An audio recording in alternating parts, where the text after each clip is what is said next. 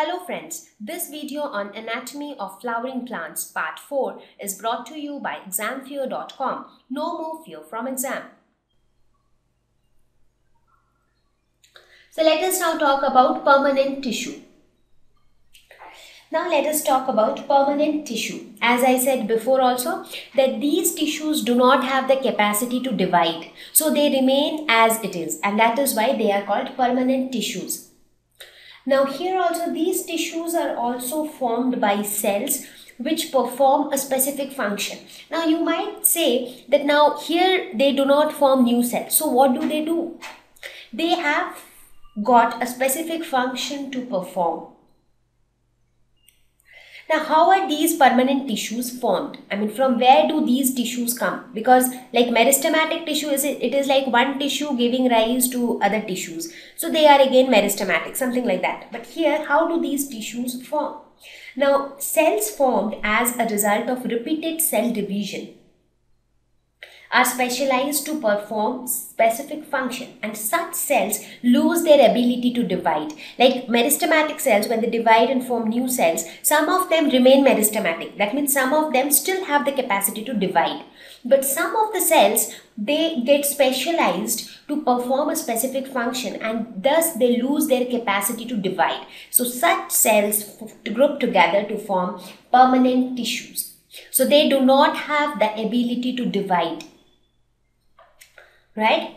They are termed as permanent tissue because they have a permanent shape, size and function. Right? Okay. The process by which cells formed by meristematic tissue become a permanent tissue is called differentiation. Now this small concept is very important to understand. Now this should be very clear in your mind. Basically, meristematic tissues are those which will keep on dividing to form new and new cells. Now some of those new cells will remain meristematic. That is, they'll still divide and form new cells. But some of them will get specialized and lose their ability to divide, and they will perform some specific function. So those tissues are permanent tissues. So we can say that permanent tissues are basically formed from meristematic tissue. Correct? Now this process by which cells formed by meristematic tissue lose their capacity to divide is known as differentiation. So we say that cells get differentiated to perform specific function, and they are termed as permanent tissue. Correct? Okay. So now we will look at the various types of permanent tissue. Now broadly there are two types of permanent tissue, that is complex permanent tissue and simple permanent tissue. So simple and complex, as the name suggests, simple is going to be something simple, not too many complications, right? And complex is going to have some complications. So let us see what are they. Again, simple permanent tissue are of so many types: parenchyma, collenchyma, sclerenchyma and epidermis. Whereas complex permanent tissue are of two types, xylem and phloem. Now let us talk about each of these types of tissue one by one. So we will start with simple permanent tissue. As I said, they are going to be simple with not much of complication. So what are simple permanent tissue? Tissues which are made up of similar type of cells. So all the cells present in a tissue are similar to each other. Whether we talk about their structure, whether we talk about their function, they are kind of similar. I don't say that they are exactly the same, but almost similar. They are not very different from each other. So those kind of tissues are called simple permanent tissue because all the cells are similar, so no complexity involved. Okay, so here you can see some of the plant tissues which have been portrayed here. Now let us talk about each of the types of simple permanent tissue. So the first type was parenchyma. So let us now talk about parenchyma. So let us talk about the characteristics of parenchyma. These are the basic packing tissue. So that means wherever inside the plant body. Basic packing tissue in the sense, wherever some gap is left over, that gap is filled over by parenchyma. So we call it as a basic packing tissue. In order to pack the entire thing, tissue should be present everywhere, right? So wherever the empty spaces are there, you just fill it up with the parenchyma tissue. So the basic packing tissue is parenchyma. These are unspecialized live cells. So they are not dead cells. They are living cells, but they are unspecialized. That means it is not that they are specialized to perform one specific function. So it is not like that. Now they can perform a variety of functions, and that is why they are called unspecialized. But also, if you talk about their looks, they come in a variety of shapes. They can be spherical, they can be oval, they can also be round in shape. They have thin cell walls, and the cell walls are made up of cellulose. So cellulose is the composition of the cell walls. Intercellular spaces are present, so there are some gaps between two cells of parenchyma.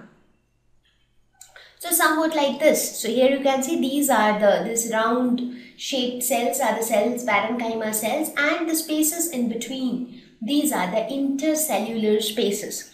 So little bit of intercellular space is also there. So this is your basic packing tissue. Now what is its function? Now as I said, these are unspecialized. So they can perform actually a variety of function. They can provide support to the plants. They also help in food storage. They store nutrients and water. So see, all the three are very, very important functions. Support, food, water and nutrients.